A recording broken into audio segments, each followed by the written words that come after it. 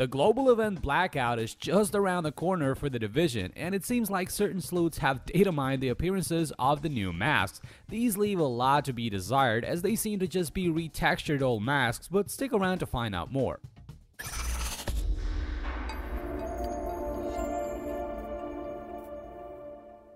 Ubisoft and Massive Entertainment have caused quite a stir with their announcement of The Division 2, but they've also confirmed they will support the original game in the foreseeable future, and they decided to show that support through two completely new global events, with Blackout debuting in April and Onslaught in May 2018.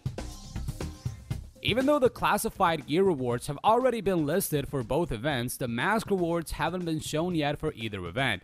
This could either mean that they're gonna be an icing on the global event announcement cake, or that they're so horrendous that no one wants to show them before players actually invest themselves in the global event grind. Well, the latter will prove to be true if this turns out to be a reality.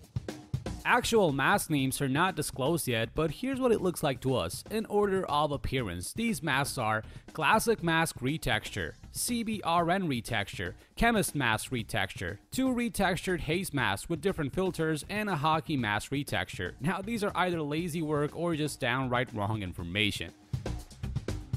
Now, with everything said, this data mine needs to be taken with a grain of salt, as the only source so far is a German Division fan site. There's been no reason to doubt mydivision.net so far, but the quality of these masks puts a big question mark above the leak claims. On top of that, you can notice a slight issue on the flaming CBRN mask right on the edge above the forehead. This could suggest it's just a mask photo from earlier that's been tampered with. But anyway, this is the only info on Blackout and Onslaught masks available so far, but we'll keep you guys posted as we get a hold of more updates. In the meantime, make sure to check out AltChar.com for much more content like this, and don't forget to subscribe so you don't miss any of our upcoming videos. Thanks a lot for watching, and this is So Real, and see you in the next video.